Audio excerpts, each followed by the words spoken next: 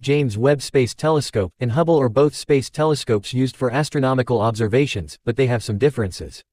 JWST is the successor to Hubble and is set to launch in 2021. It is designed to observe the universe in the infrared spectrum, while Hubble primarily observes in the visible and ultraviolet spectrum.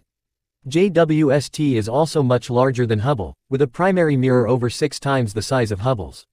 This will allow JWST to observe fainter and more distant objects than Hubble.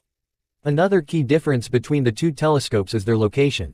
Hubble orbits around the Earth at an altitude of around 550 kilometers, while JWST will orbit around the second Lagrange point, L2, which is located about 1.5 million kilometers from Earth. This location will provide a stable and unobstructed view of the universe for JWST, as it will be shielded from the Sun, Earth, and Moon.